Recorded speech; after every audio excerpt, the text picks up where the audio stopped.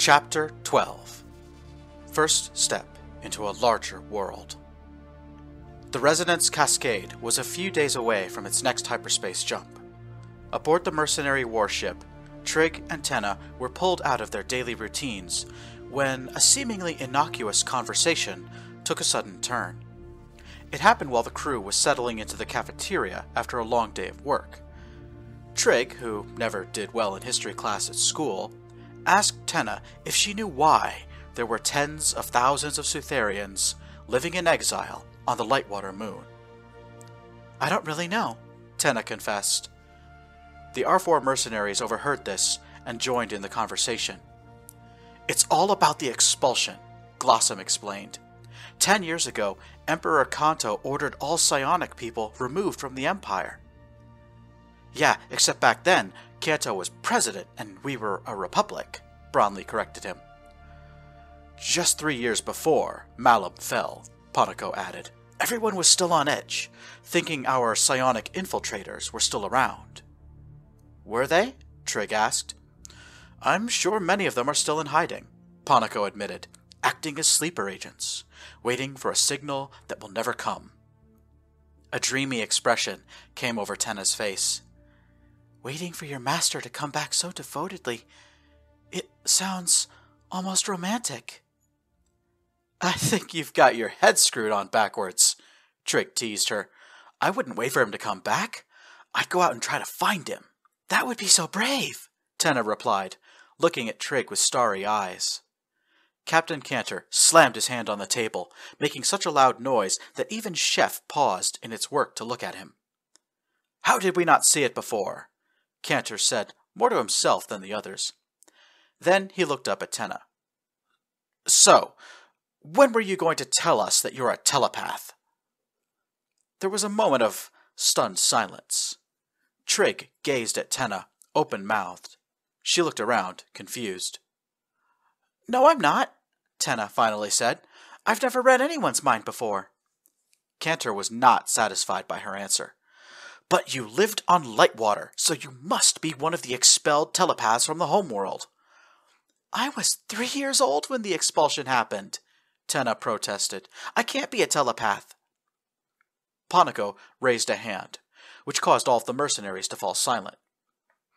"Miss Honora, I believe you are both right and wrong," Ponnico said. "Almost 100,000 people were exiled 10 years ago, but most of them were innocent, accused of being scions by others who would see them gone. At first, I thought you were among their number, but now I'm not so certain." "What?" Tenna gasped. "So she's a scion, like you used to be?" Trig asked excitedly. Ponnico pondered his answer for a moment. "I think, children, both of you are latent psionics." Another pause. Trig felt his heart racing. A wide array of daydreams suddenly appeared in the forefront of his mind as he imagined all the things he could do with telepathy and telekinesis. Trig started to lose himself in a particularly juvenile fantasy involving telekinesis and a girl's skirt when Tactical Officer Rulon's voice brought him back to reality. The odds of that statement being true are astronomical. Having 2 scions on our ship is a very unlikely coincidence. "In my line of work, there are no coincidences," Ponnico replied. "Captain, how long until we get to the home world? I want to put these two through some tests.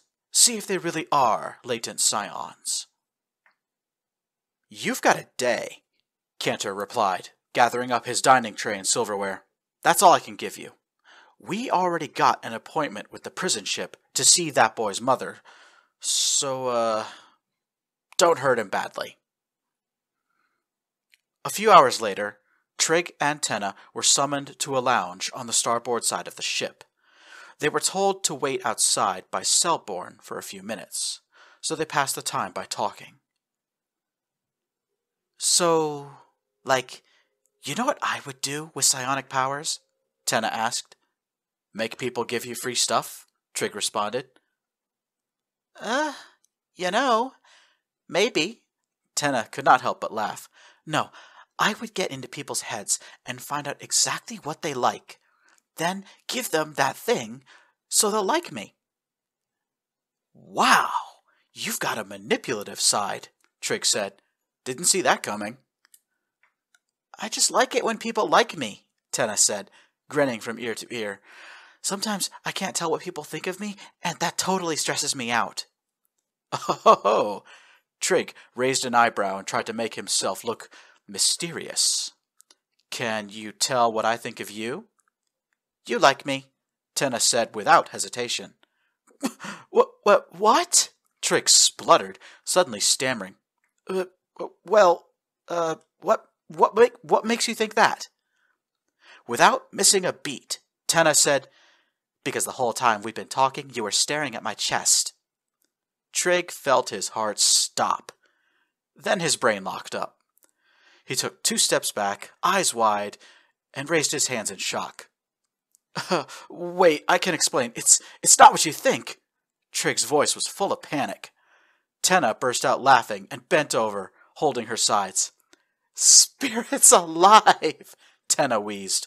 The look on your face. I'm gonna die. Wait, you're not mad? Trig asked. Why would I be mad? Tenna said, wiping tears from her face. That was fun. But hey, since I got you this time, you have to get me the next time around, okay? It's only fair. Tenna held out her hand for Trig to shake. Deal? Deal, Trig replied and shook her hand.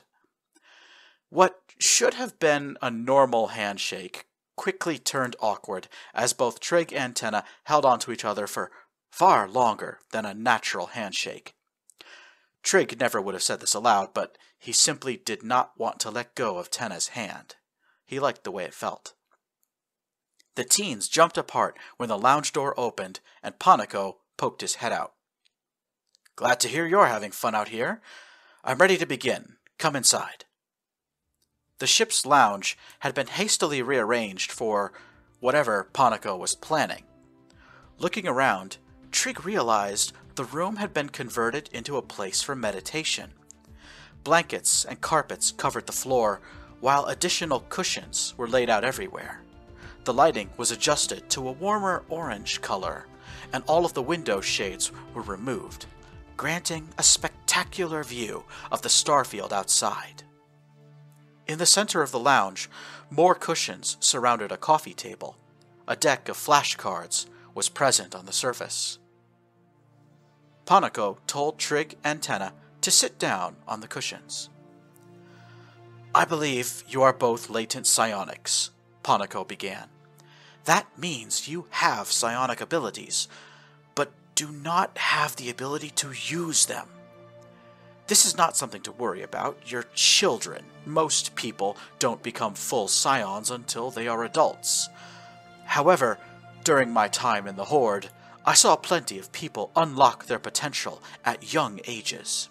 It is possible, and that is what we will attempt over the next day. Ponnico picked up the deck of cards. I am going to hide the card face from your view. You must tell me what the symbol is on the card in my hand. How can we guess the symbol if we can't see the card? Trig asked. Tenna raised her eyebrow at him. Then he understood. Oh, right. Got it.